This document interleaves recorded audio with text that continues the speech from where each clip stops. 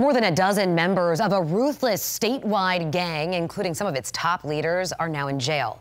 Today, Polk County Sheriff Grady Judd announced the results of a year-long joint operation targeting the sex money murder gang. 10 Tampa Bay's Eric Glasser has more on the racketeering charges some of the group's top members now face. Yeah, law enforcement usually shies away from using a gang's name. They don't like the idea of glorifying the criminals.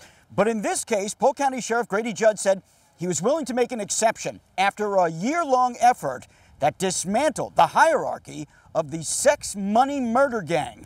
If they're not in prison, they're robbing, shooting, and killing.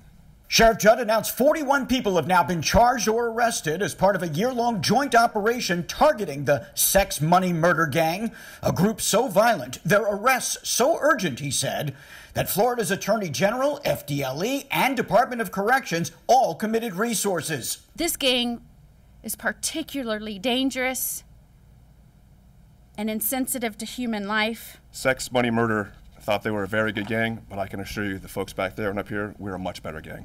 Investigators showed us some of what they seized: drugs, weapons, and other contraband. With information gathered through state-authorized wiretaps, 12 of the group's highest-ranking members also face enhanced racketeering charges. Our goal is that they never breathe air outside of a prison again.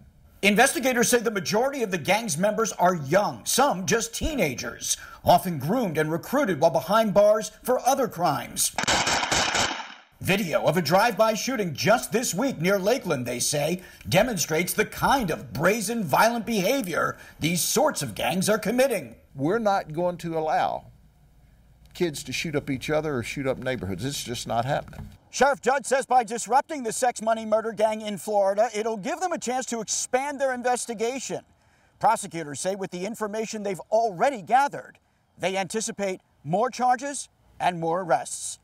And Sheriff Judd also told us that during the course of the year-long operation, they formed a gang task force working with other local police agencies. He says that team has already made several other arrests.